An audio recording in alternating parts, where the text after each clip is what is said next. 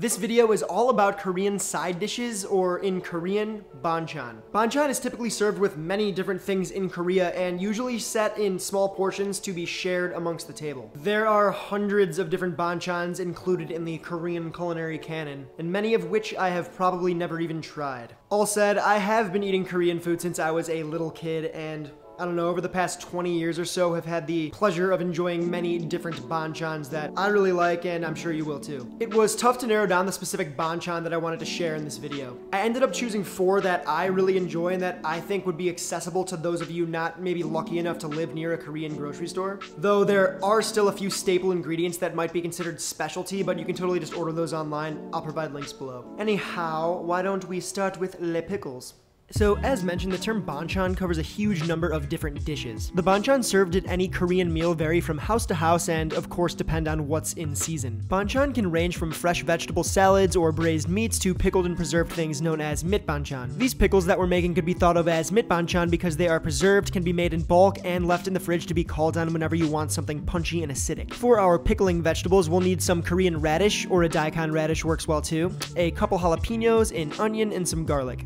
Peeling the radish is optional, but I like to do it. Once peeled, slice the radish into rounds, then into quarters, then slice the jalapenos into thick rounds, and same for the onions. Same thing.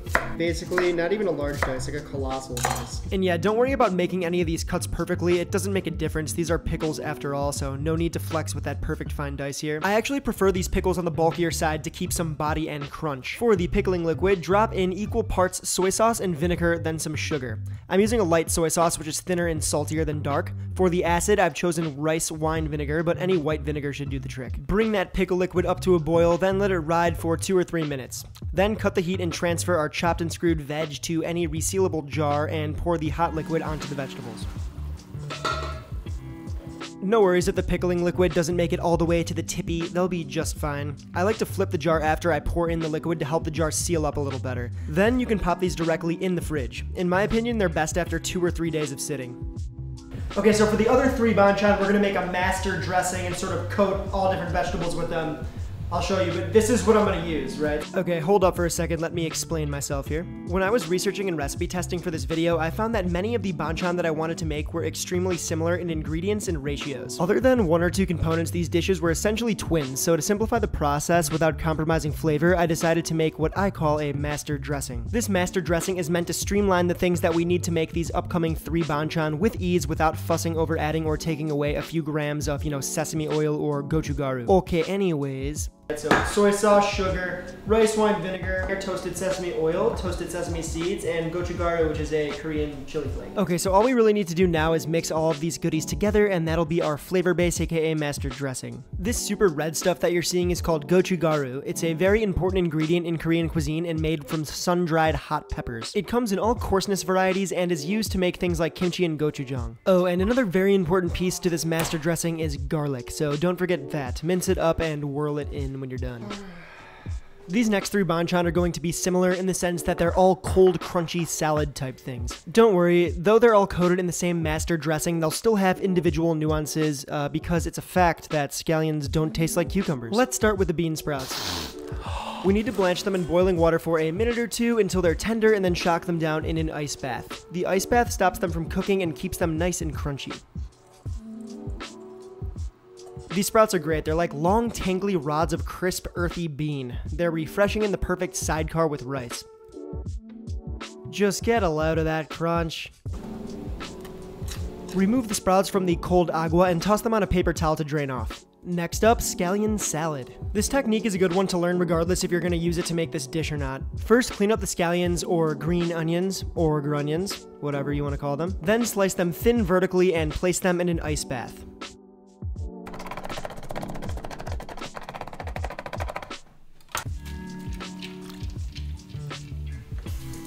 This ice bath does 2 things. 1, it sort of curls the scallions up to make them all voluptuous and beautiful and curly and just nice looking for when you toss them in the dressing. And 2, it sort of diffuses some of the oniony, garlicky flavor so that you don't have dragon breath all afternoon. After 10 minutes or so, drain and dry the scallion slices and set them aside. These scallions go great in other salads and double as a burger or sando topping. Just get creative. This next one is sort of famous. I hear people touting its greatness whenever I go out to Korean food. Spicy cucumber salad. You can slice your cukes however you'd like, on the bias, in thin rounds, etc.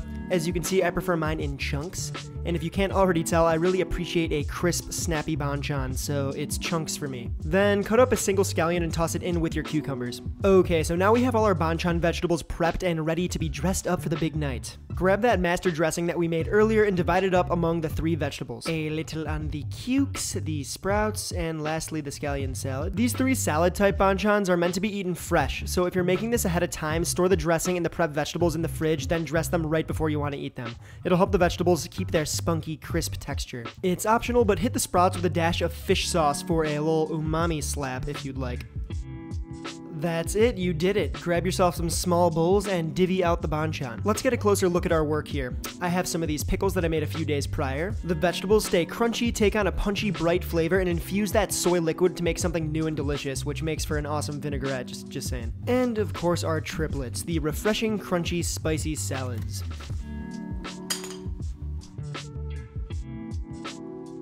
I really hope that this video gets you excited about banchan and makes you hungry for more.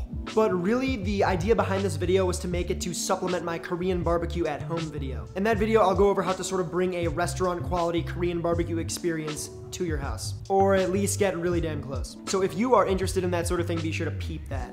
Also, I post my day-to-day shenanigans on my Instagram page. If you want to see me make a fool out of myself on the internet on a different platform, be sure to peep that too. I really hope that this video was helpful, and if it was, I would really appreciate if you showed me some support with your thumbs. And lastly, sub to the channel if you are new here and don't already want to punch me in the face. And we'll see you next week. Toodles.